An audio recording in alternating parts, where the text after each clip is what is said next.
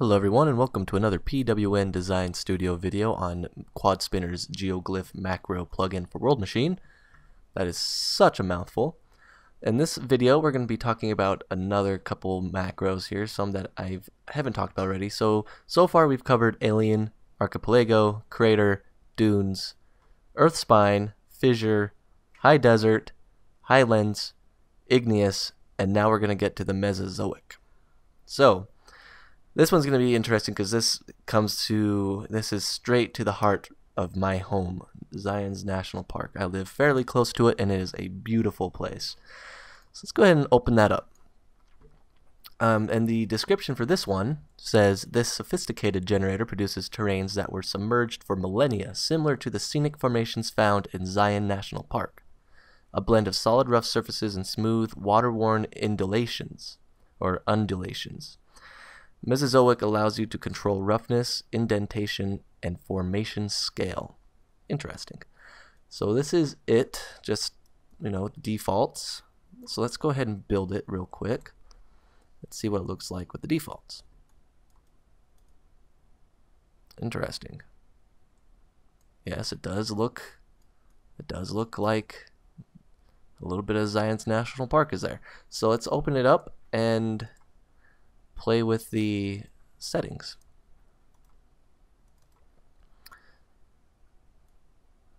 So I'm going to increase the scale. Oh, and there's the indentation. So let's see what that does. Okay.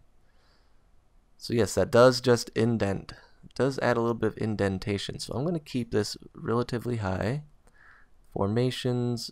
Okay. So it adds higher formations. Look like they're a little bit more bulbous as well. Again, the seeds, just randomizing it a bit. Let's look at that one. You can really see the resurgent seed affecting different areas here really well and easily.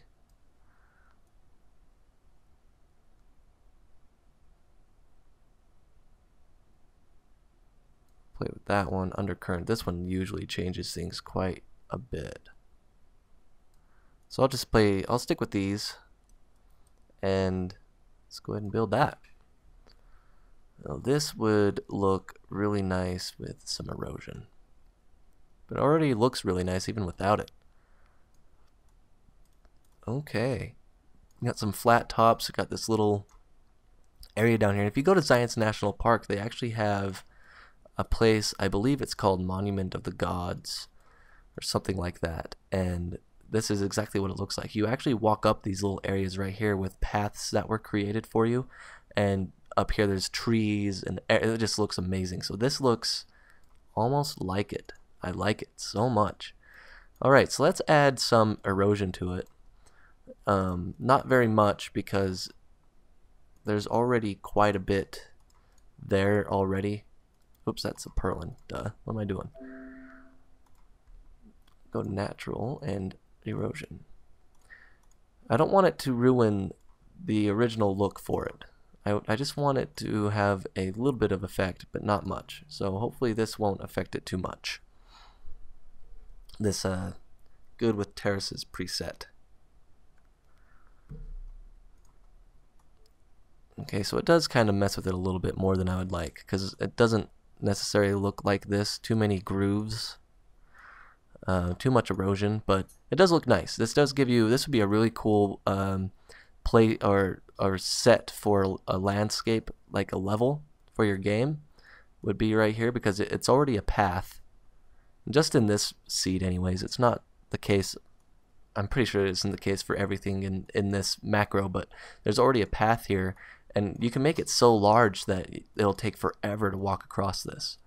So that's pretty cool. You get a lot of cool detail. And it's really easy to make. You don't have to have any special tools. So let's get rid of the erosion and let's look at different scales here. And I'm going to turn up the indentation and turn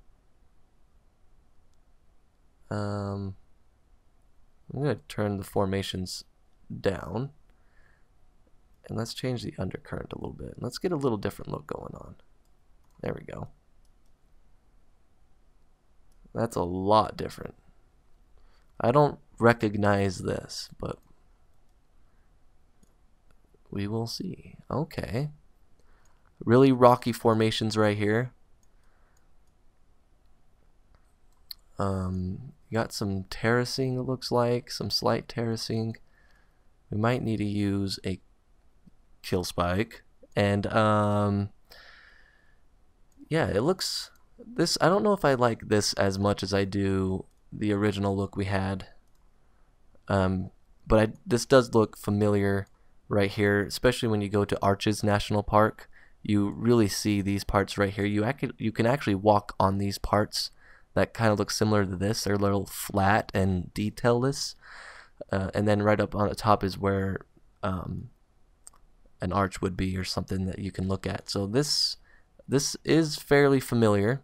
I would have to play with it a little bit more to get better results. So that's Mesozoic. That's really nice. I like that. Let's look at another one. So there's that mountain. So this one, a lot of people would like to use because you just get really good looking mountains really quick.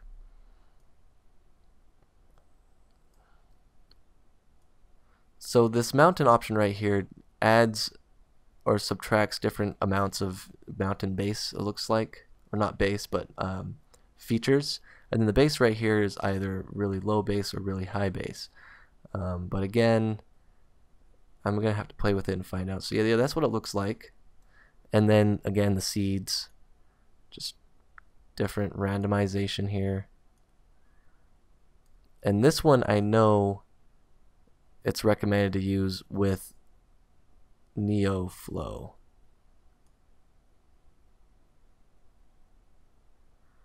So let's have that one. I'm not going to play with Undercurrent. Mountain 2.0, if you uncheck this, they go really crazy.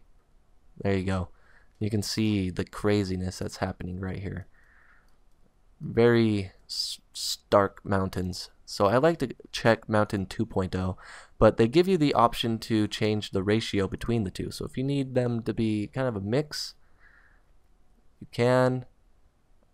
I like the way this one looks a little bit more. So I'll stick with that. Let's build it.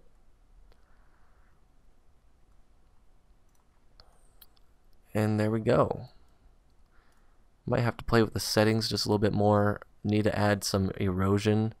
Let's see what the description says. The flagship of GeoGlyph mountain produces dramatic, rugged mountains from pure fractals. The characteristic hard edges and realistic flat slopes are new to World Machine.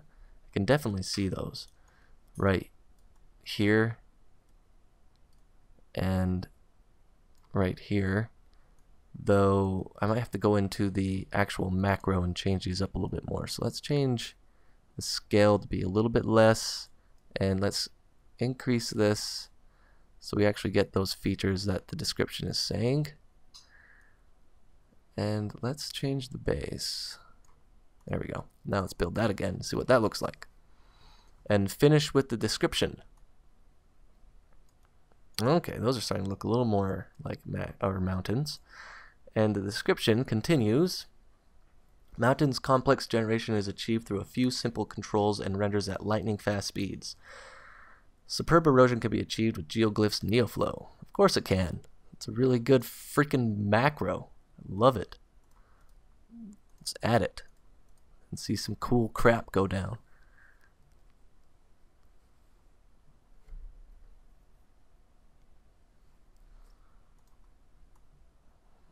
Yes, sir, indeed. We might actually benefit a lot from this if we use the erosion and NeoFlow technique that has been demonstrated before. Also, maybe a kill spike. Or actually, you know what? Let's not use kill spike. Let's look at a different one called Peak Compact, which is this one. And this one says, based on Killspike's lossless code and Peak detects altitude agnostic masking, Peak Compact can compact and smooth unrealistic spiny peaks and transform them into unbelievable mountain spires. Very nice. This convenient device works with individual peaks as well as entire ridges. Peak Compact can be masked for explicit processing. Nice. So we can be very choosy on what we do with it. So let's see. Let's turn the detection all the way up and the aggression at normal. Let's see what that does.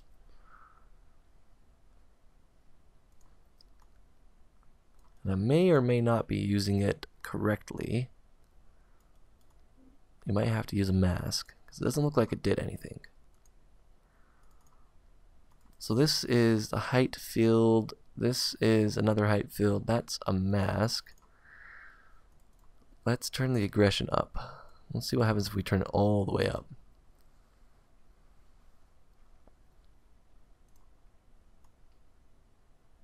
Okay, so yes, it did change a little bit, and not nearly as harshly as Kill Spike. I like this as well. This is definitely a good alternative if you have mountain ranges. Of course, you're going to want to use some erosion.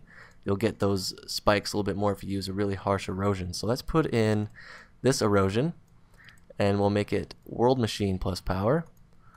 And let's add a combiner, so we're using that erosion as well as NeoFlow. Let's put this one on the bottom actually, and this one on the top. And we'll just set those together. There we go. We'll just average them out a bit.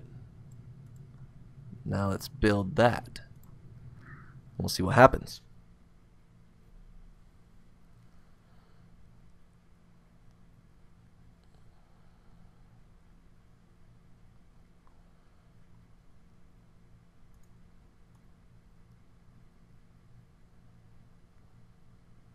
It's really hard to see the erosion.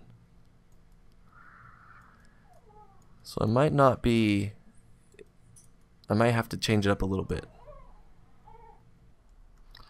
Now what I did is I took out the NeoFlow and just used the erosion. So this is what we're getting, something like this. And then if you look at the peak compact, that's what it does afterwards. So peak compact definitely takes care of those peaks. So before, after. And the way you can use this peak compact is you can actually use this mask, which has the built-in peak detect. So it's using the detection devices to detect those peaks, and then you can use this mask to smooth them out if you want. So you just connect this back down into whatever you want afterwards, and you can use a different kind of noise here to kind of create those spiky bits that I was showing you to kind of show off its true power, but it doesn't even really matter because you can just click on mountains right here and then go straight into peak compact here, and you can see how much of a difference it changes. So there's just the regular macro. That's it with it being eroded, and then this is it with the peak compact, and it looks really good. You still have these nice looking mountain features with peaks, but they're not so defined and spiky that they're going to be a nuisance later on in post-production.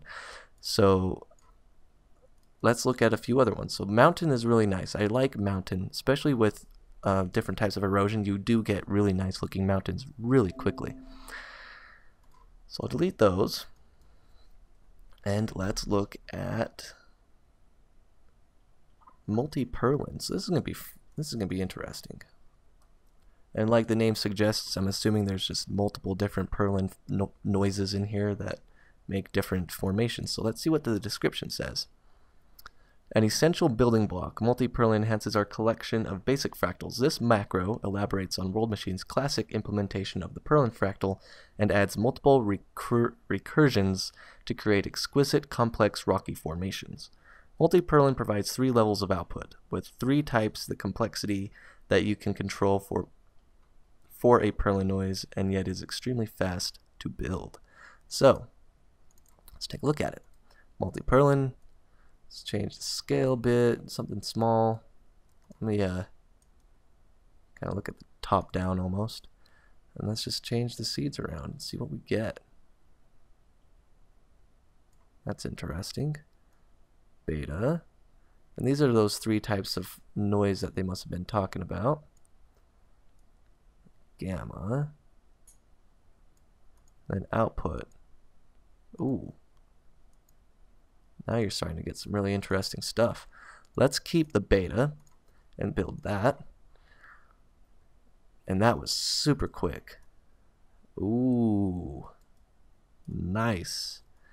You can use this as like a base, like a ground level almost, and add other fractals on top of that, or other macros on top of that, and get some really good looking noise and definition. So this might look good with, let's do some experimentation. Let's put the peak on here. And we went over peak in a different video, so I'm not going to go into the details on that. And we'll just use averaging.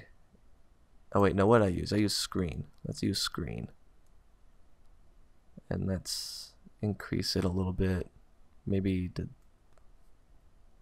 there, and build that.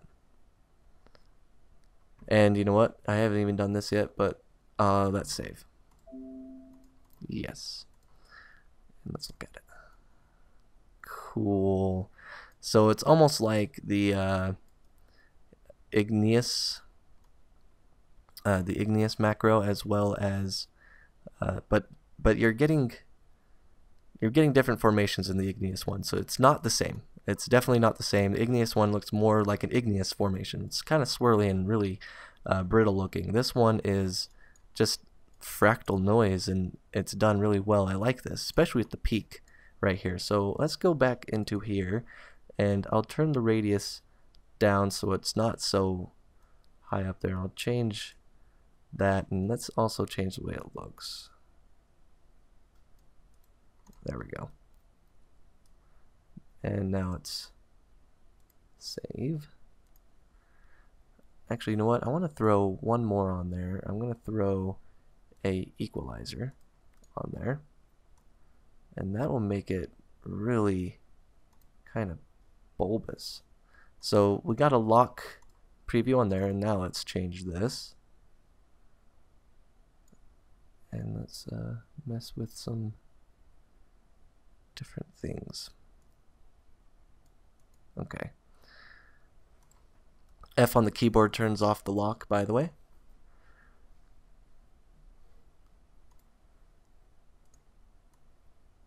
Holy. So much going on there. That equalizer is really making it distorted. Don't like it with the equalizer, so it's going. Bye-bye. Oops. Make sure we still have something that's good looking here, which we do. And the coordinates node right here, all you have to do is just throw in a parameter, and this XY is the coordinate generator, and you just connect that to there, and you lock the device preview here. Go in here and you just change the values, and it changes them so much. It's really hard to do with the sliders, so you just got to do it one by one. Oops. So in here, just one, maybe two, and then over here put this one at like 3, 4, so on and so forth. That's how you use the coordinates on here, and it is a pain in the butt, but that's how you do it, in case you're wondering. So I don't want to lock that. Let's not, and let's go ahead and build this one. Okay, cool. So that looks a little bit better. We are getting a diamond shape here, pyramid almost. So we need to probably use an erosion on here to get rid of that, so it's not so obvious. But it does blend rather nicely with the other fractals. There's not a very harsh cutoff line, and even still, it looks like, again, those plates are colliding, creating this peak, and it looks really nice. We can use peak compact or kill spike on this, and we might want to use peak compact on this instead of kill spike. There's that peak detect one where it detects the peaks doesn't compact them, but it just detects them. This one has the peak detect in it, but it also compacts them, just like I was saying before. So let's go ahead and use that, and we'll just, you know, turn this up, and we'll just make it a little bit more intense so we can get a good look at what's happening. Makes it a little bit more round right here. So let's look at the MultiPerlin peak, and then let's look at the combiner, and then that's with the peak compact. So it is affecting it a little bit, and just enough that it's not destroying the quality. So I like that. Now let's go back and throw on NeoFlow. Now we're getting something completely different here. So let's save and then build. Always save before building. That's my rule of thumb.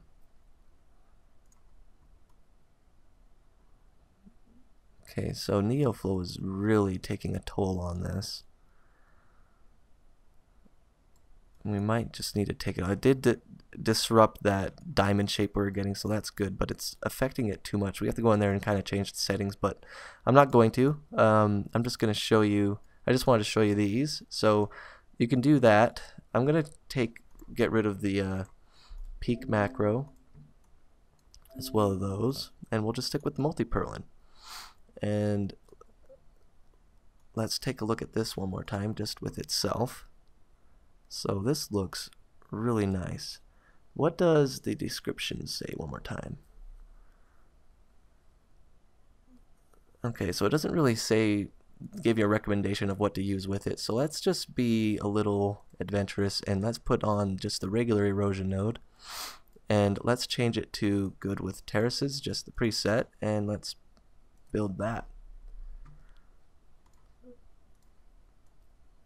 Okay, that looks nice too. And then you can go into the NeoFlow. You can connect the two again and give it a little bit of a different output, so you can do that whole technique again. But I'm not going to do that. I've done that a million times. So let's look at a different one. So there's MultiPerlin, and I already showed you peak. So MultiPerlin and peak I showed you, but I'll show you peak just by itself, just so you have an idea of what it'll look like. And again, it's super quick to build, and this is peak by itself. And this one is really interesting because you get these areas like right here where it looks like two tectonic plates are merging together to create this plate, and you get that as in its own entire system almost. You really see it right here, and like right in this area almost. It's really cool. I like this a lot. And let's read the description. Peak is a simple yet highly useful device for creating dramatic mountain peaks on existing terrains.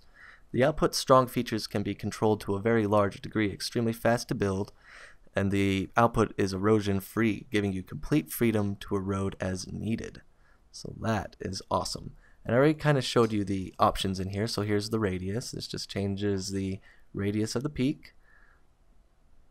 So I'm going to keep it kind of low. And then turbulence is just the turbulent noise that's affecting it. And then obviously the seed. So let's go ahead and build this one again. And we'll actually throw some erosion on there. Oh wait, I'm not going to erode this one. I don't like how this one turned out. Really. It's interesting, but I don't quite like it. So I'm going to go back in here and change it up again. I'll keep this one. This one looks a little bit more peaky. Yeah. And I know with this one I want to use Kill Spike because I've used it before. So let's build that. And I might have to go in there and change the settings for Kill Spike. Nope, that looks just fine. A little more less detail than I want that was taken out, but that's okay. So let's go in and let's just use the regular erosion here. And I'll just change it to Classic World Machine and build that, and we'll see what it looks like. Typically you want to be a little more selective with your erosion. You don't want to just erode the entire thing, because you get really weird formations like right here and right here. So if you zoom way in here on the area down here, it's really flat and sharp right here. So you want to be a little bit more selective, though this turned out alright. So you can see Peak makes really awesome mountain peaks. So you can throw this, you have like these little other mountains down here, and then this one's like the Kilimanjaro of mountains. So I'll go ahead and delete those, and I want to thank you for watching this video. Please rate, comment, and subscribe. When you guys do that, it really helps me in continually making these videos. And please visit my website at www.pwnstudio.com.